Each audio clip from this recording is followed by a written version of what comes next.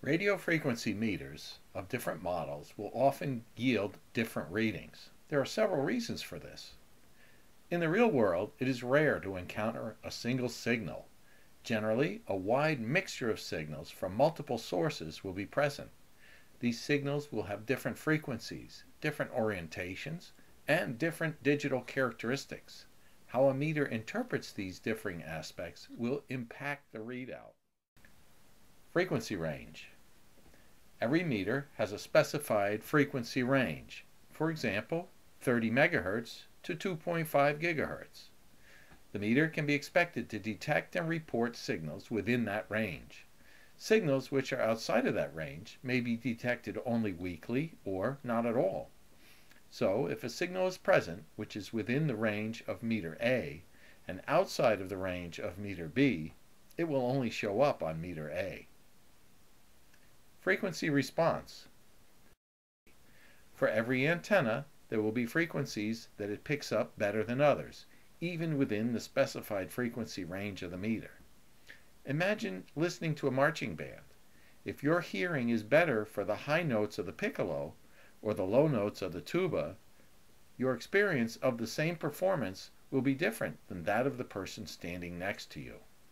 If you have taken RF readings, you know that the levels can fluctuate widely from one moment to the next and from one location to the next. Even moving the meter a few inches to one side or the other can have a large impact. It is difficult to place two meters in the same location at the same moment.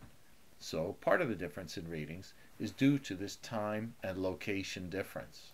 Orientation of the signal. All RF signals have an orientation in space. They may be vertically or horizontally polarized, or they may be circularly polarized. The orientation of the meter's antenna relative to the signal will greatly impact the meter's ability to see the signal. If the antenna is aligned properly, it will see the signal. If it is not, the readout will be lower. When multiple signals are present, with different orientations, it is difficult to define the proper orientation for that antenna. In addition, signals may be originating from different locations. So, for example, one signal may be coming from the north and another from the east. The direction that the meter is pointed will impact how well the meter sees the given signal. If pointed to the north, it will see that signal very well, but could miss the signal from the east entirely.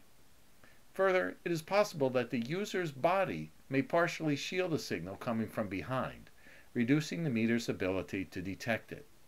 Also, objects nearby may be reflecting some signals, so that not only is the primary signal reaching the meter, but signals reflected from nearby objects could increase the amount of radiation reaching a given spot. Peak versus average. Most signals today are digital. Digital signals are composed of a series of short bursts separated by periods of quiet, almost like a barcode.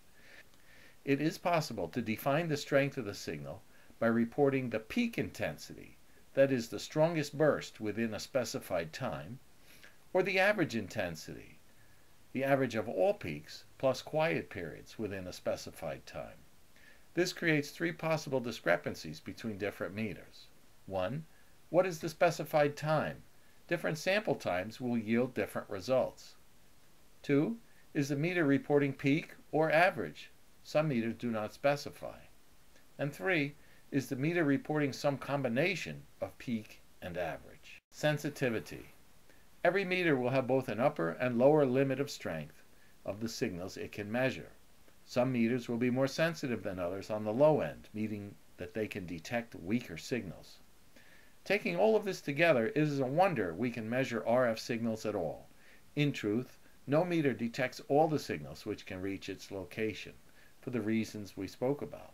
It comes down to how much of the signal present does the meter capture, and how much does it not capture.